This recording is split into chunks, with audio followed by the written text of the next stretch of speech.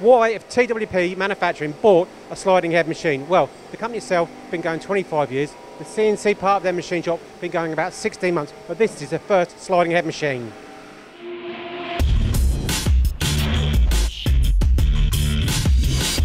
First of all, Phil, TWP Manufacturing, how long have you been going? The company's been going for 25 years. We started with one machine in the corner, and over the years we've just grown and slowly invested into different processes, different machines, from presses to injection moulding, all the way through to CNC machines. Okay, and there's now actually 4 parts of the group very quickly? Yeah, 4 parts is the presswork side, the injection moulding side, the Patterson's photographic side, and then the gardening side, and then also the Barra side as well. Okay, but your CNC part of the machine shop, how long's that been up and running? Well, we started the CNC shop about 16 months ago.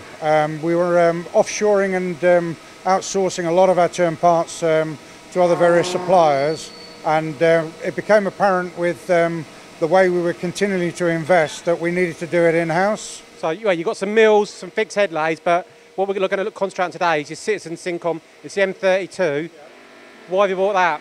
Well, as I said, we started off with a milling machine first, and we went to a standard conventional bar feeder 12 turret head lathe, but with the amount of work we were bringing back to the UK and also doing in-house instead of subcontracting it, we decided that we needed something a lot faster, a lot more superior, but also we were having to de-pip a lot of parts as well. So with the Citizens machine, we found out that it can do all the milling on the Y-axis, it's got all the turret facilities, it's also got the sub-spindle facilities, therefore we can have parts coming off from 3.5 minutes down to 1 minute. And they're coming off finished, no one picks it up, no one touches it. The next operation, it goes straight to plating. Brilliant. Well, you've got the parts there in front of you. Can you just show me how it's coming off now and how it used to come off as well? Sure. I mean, conventionally we were doing the parts as a turn billet, and then from there we were then putting it onto the XYZ machine, and then we were having to then machine the flats on the side as a second op.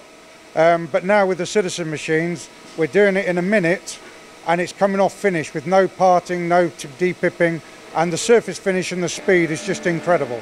Okay, and again, you know, even the machining time has come down, but no operator intervention in terms of 2-ops and things like that? Yeah, I mean, there's no operator intervention there, you know. We're not at lights out manufacturing yet, but we are looking to do that.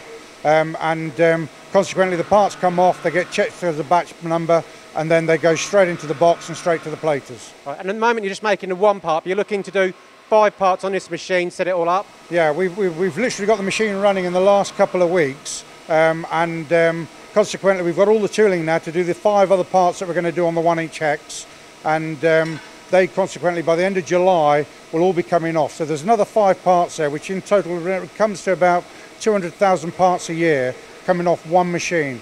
This one machine, with the calculations we've had from Citizens, will do all of the parts without any trouble whatsoever. Now, obviously, the eagle-eyed amongst them will notice this is a second-hand machine. Yep. I think it's 2000, but this is about, yeah, you're reassuring you're making a great product, but the support Citizen have given you, what have they done? I mean, it was quite ironic, really. I met Ed James at a function in Birmingham, and his eyes pricked up when he heard we did CNC turning. So, of course, Ed being the way Ed is, so Phil, I want to come and see you. He came along and saw us, along with Warren, and between the two of them, they sort of told us where we think we could be and how much better we could be. So from the very first stages all the way through to the end stages, Citizens have been with us. They gave us our timing on the parts. We then went to purchase a machine independently, which we got, and the question was to Warren was, well, can you support me in this machine? Phil, we can do everything. So even on a 20-year-old machine, yeah, we had the tooling support, the setup support, the maintenance support, all the way through the CAD training and the training on the machine. And without a shadow of a doubt, we wouldn't have been able to do that. And especially when some of the lads have never used a machine like this before. So it's a massive step up the ladder for us, and it's definitely the right direction we could go in. And your background, I mean, this is fantastic operation, it really is. You've got 4 units here, 2 down the road, a load of different processes, but CNC and specifically sliding head, that's not your skill set, is that correct? I'm a toolmaker by trade, so of course we know everything, and you know, what we can't do doesn't matter, does it? Because we can find somebody who can. And I think even though we bought a 20-year-old machine, the support we've had all the way through those processes has been brilliant. And you know, I understand machining, I understand turning, I understand engineering. Yeah, what I didn't do is understand this machine, but also when I saw the machine and the demonstration we had, it was almost like a light bulb moment, because it just went bang, Phil, get a sliding head. Even to the point now where we're looking for another sliding head, and we'll look to continue to invest, because that's definitely the way to go. There you go. Perfect. A great testimony, both to yourselves and to the support Citizen have given you. Thank you very much. Brilliant. Thank you.